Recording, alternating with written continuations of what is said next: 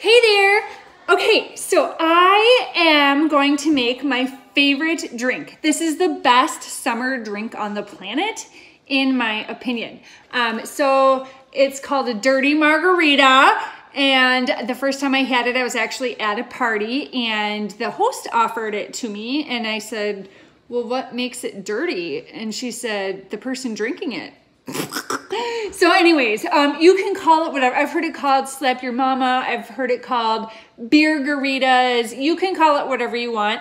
I should tell you, I don't like margaritas so much and I don't like beer, but I love this drink. So I want to show you our quick stir pitcher. This is our small one.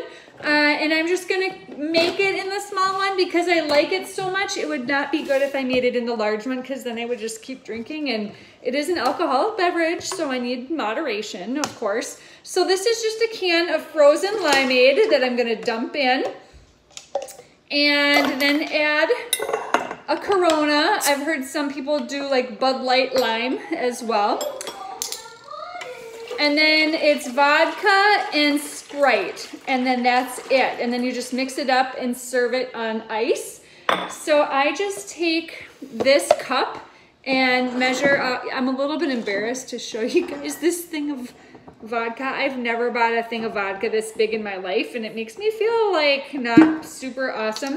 But I figured this will be like, you know, when we have parties and things like that, then I'll have it for this recipe. So I just measure this about half full and dump it in and then top it off with like Sprite or limeade or some, you know, ginger ale, that kind of a thing. And then you just put the top on, and the cool thing about the quick stir pitcher is you can just mix it up without getting a spoon out, right? You just plunge it up. So I don't really measure, I just kind of top off with the pop. Okay, so this is great, you know, if you want to mix up your Crystal Light, if you want to mix up Kool-Aid, orange juice, like concentrate, that kind of thing. And again, we do have the family size, which is twice as big, if you're interested in that. And this has the measurements on it. This goes up to 2 quarts.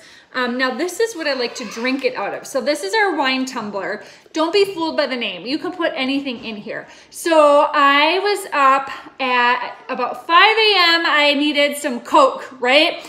These are all my bad habits, you guys. Coca-Cola and dirty margaritas. Oh my gosh. Anyways, and it was a hot day here today. We're talking, it was 85 outside and probably about the same upstairs. So I had this in my office and I had ice in it and Coke. And I just went up there to grab it. So it's been over 12 hours that this has been sitting up there. And I don't know if you can hear, there's still ice in here, you guys. So I'm just gonna dump this out and show you. I'll show you the ice that's still in here. Obviously it melted a little bit, but look at how much ice is still in here from 12 hours ago on a hot summer day. So this really does a fantastic job of keeping liquids cold or hot. So you can also use this, you know, for hot tea or hot chocolate or coffee or that kind of thing. And it comes with the lid, so you have the little pour spout in here. We've got metal straws that will fit in here if you want to use that.